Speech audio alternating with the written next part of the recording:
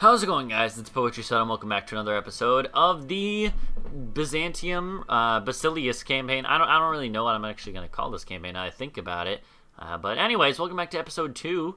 We're going to go ahead and continue and try to get this alliance with Poland. The problem is, I don't think we're actually going to be able to get it unless we somehow get a little more relation than we have right now, because we have 100% relation.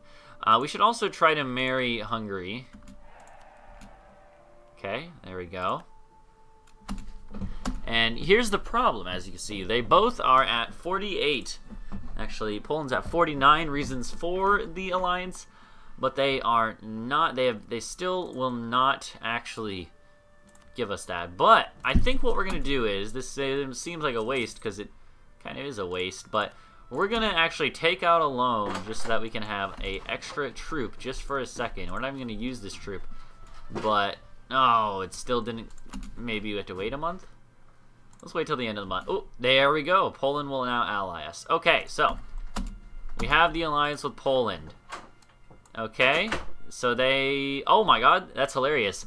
The great power of Poland has started influence nation. This increases our opinion of them by 25 for 10 years. We also receive 1 monarch point in the category we currently have the lowest gain in.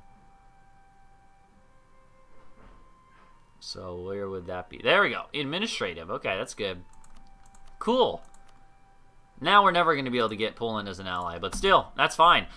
Okay, so we are allied to Poland now, so this is good. This is what you have to do early on if you want to, you know, have any chance of success in this game. So now that we have that, we are at our relationship limit. So now we should focus on other stuff. We have a free diplomat now. Let's go ahead and focus on integrating you.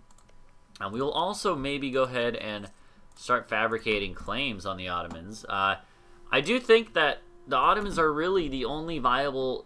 You have to kill the Ottomans early on. You know, you have to get the upper hand sooner rather than later. So that's what we're going to try to do, you know? We're going to try to go ahead and attack the Ottomans whenever we can, whenever it's possible. They don't have any allies, so, you know, it could be possible. But the thing is, we need to have Poland on our side. And we can't really get Poland in unless we promise them land, I'm assuming at least. Yeah, no, Poland will not actually... Oh, they have a truce with them, first of all. That's probably one reason why. Until 1450. Alright, so we have until at least then to actually kind of chill out and see what we're going to do. So we need to figure out what are we going to do about our whole navy thing, because this is kind of a bad situation to be losing this much money. And I'm not sure.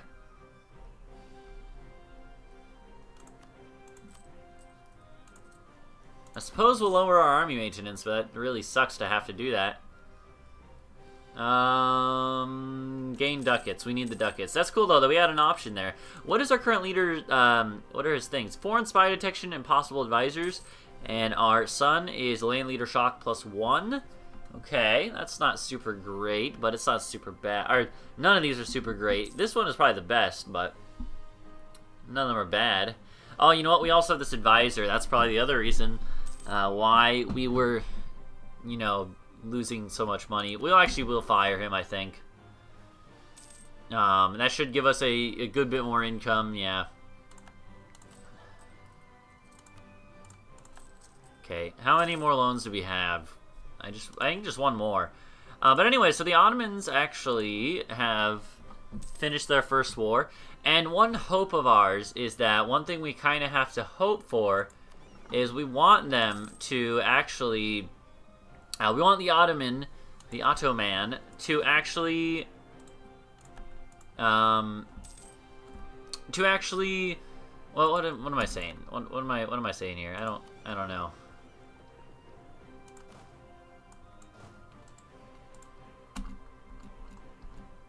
What are you doing? Don't do that. Just go to Athens. Come on, it's easier that way. Anyways, but yeah, I think that the I lost my train of thought now. Jeez.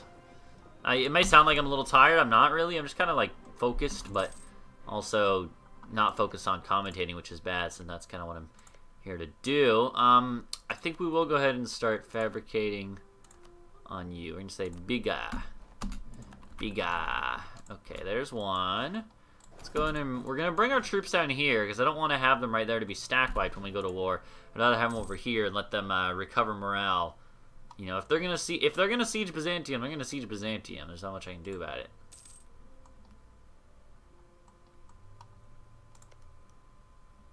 Okay. So the fact that we were able to get that alliance with Poland is really good. It's crucial. And now we're waiting for either A, the Ottomans to go to war with someone else and we call Poland in on favors, or B, until the Ottomans declare war on us, which would almost be preferable. And by almost, I mean almost certainly would be preferable to the alternative. And they don't have any allies right now, which is one thing to keep in mind. So they wouldn't be the hardest people to attack if we were to attack them, but they'd be they're pretty darn strong, obviously. So we'll have to see what we can do. Okay, so you should mothball.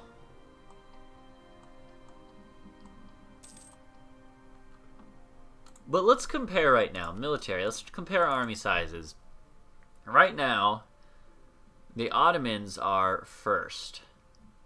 Not first, third. First out of our group of allies and enemies. So, Ottomans have a lot of stuff. Oh, they actually only have 2,000 manpower right now, though.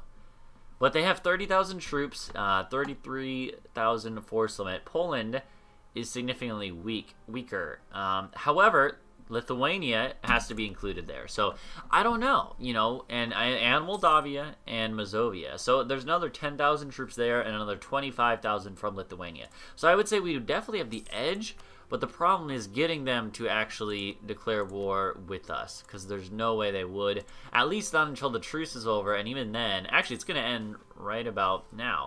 Okay, we also have the Renaissance. This is correct. We have the institutions, which is going to really be interesting to see how that interacts with where we are. I'm very curious. Luckily, Venice is near us, so and so is Genoa, so we should be fairly good in regards to this. Colonialism, probably going to take quite a while. But yeah, Rome is actually the birthplace of the Renaissance. It's kind of funny.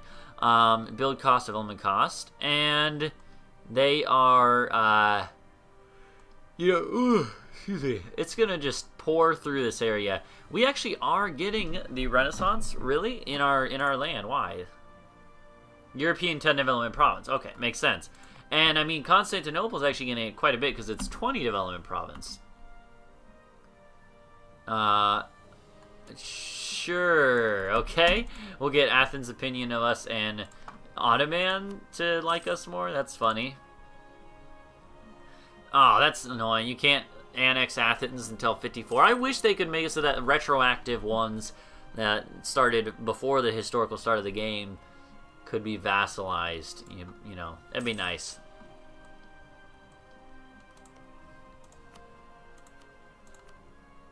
But anyways, yeah, we would really... It'd be really nice of the Ottomans if they would declare war on me right now. I'd really actually like it. So maybe what we'll do is we'll go ahead and say... Ottomans... Oh, we can't actually rival them. I was going to say Ottomans FU. Apparently that's not an option. Alright, well then do that. Sometimes, you may call me crazy for thinking that would work. Sometimes I've seen it where if you declare or you insult them, they'll immediately declare as a result. I have seen that. It can trigger wars. Sometimes, sometimes the AI will like consider that a trigger. Basileus Ioannis is a architectural visionary. Build cost minus 10%. All right, cool. Okay. There is some stuff. We should definitely take this tech right now while we don't have any penalties associated with it. There'll only be a 1% penalty after this next year for these, but still, 0% is better than 1%. So when we inevitably, most likely, get declared on, what is our strategy going to be? Well, we're going to hide in the mountains and then probably run up to Poland and hide in Poland while the Poland-Lithuania blob deals with the Byzantine army, and then we'll take our cores back. And hopefully Albania will not die as well. And actually, we could maybe go sit in Albania with Albania and Athens. Hang out with the group of us. So what other options do we have to go for as far as people to go to war with? Not a whole lot. Venice is really powerful early on. And they can be even more powerful. Naxos is a vassal of Venice. Genoa is not as powerful as Venice, but they're allied to Venice, and they're allied to Austria and Savoy. And that's pretty much it. So yeah, not a lot of room to grow. Cyprus, what about you? You are independence guaranteed by the Mamluks.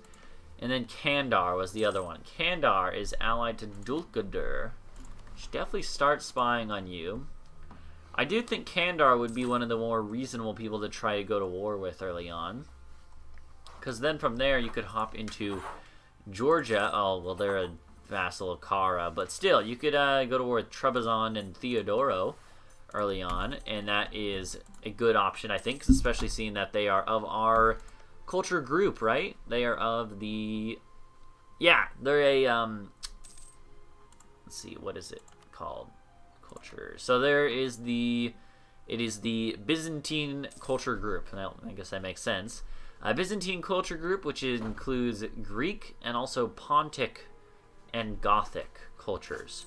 So there's Pontic cultures up here in Kaffa, which Genoa owns, and we have to own, because it's like a major trade center and whatnot. We have to own Kaffa, and that is Pontic culture, and then there's also Gothic culture in Theodoro, and Pontic culture down in Trebizond, because those were like the main client states or little like vassal states of the Byzantines at this point in history when they were declined so far. Which it's very interesting learning about that. But anyway, so that's the plan. We're gonna go ahead and fabricate on. We have these, this one, and that one is what we have so far. Let's go to Hudavendiger. Hudavendiger. I don't know how to say that actually. It's a Turkish name for it, I believe. But yeah, we're gonna go ahead and so we fabricated on that. And I have stopped fabricating because I think that's all about we'll be able to do, or all that would really make sense to do right now. Okay, well, we're making money at least, even if it's not a lot. We're making, well, we're making a good chunk. Athens is not a important center of trade or anything, right? No, it's a decent province though. It's actually not super great, but it's decent enough. Ottomans, could we call in Poland? No, they don't want any land that I haven't claimed, which is strange to me. It's kind of weird seeing that you could feed your vassal, but I guess it kind of makes sense that they wouldn't really care about doing that. Well, well, either way, what we'll probably do is go to war with Kandar. I do think that that's going to be our best option. They have a 6 stack there. So and their navy is decent size as well. So what is their navy's size? 0312, is that all? And so yeah, it's a decent enough size, maybe like 10, 11 ships. But we could probably beat that up. And why wouldn't we, obviously? So, oh, we can actually fabricate on either one of these. And they're both about the same. We'll fabricate on Sinop because it's actually more important, and then we'll continue to fabricate, I guess, for the other one. But do we want to go to war with them right now?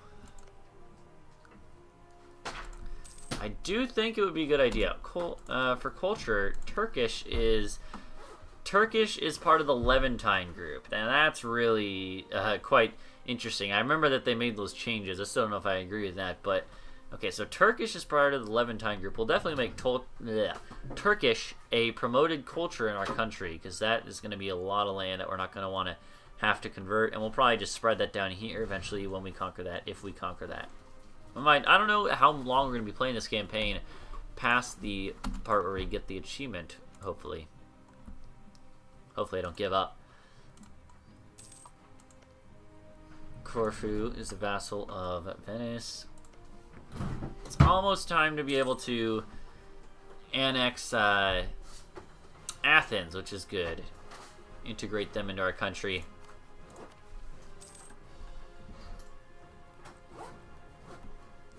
Okay. Wait a sec. For that gives you as a country national manpower modifier plus 25% for the rest of the game. Holy cow. That's really good. Does this... How much is this? This is a lot of stuff.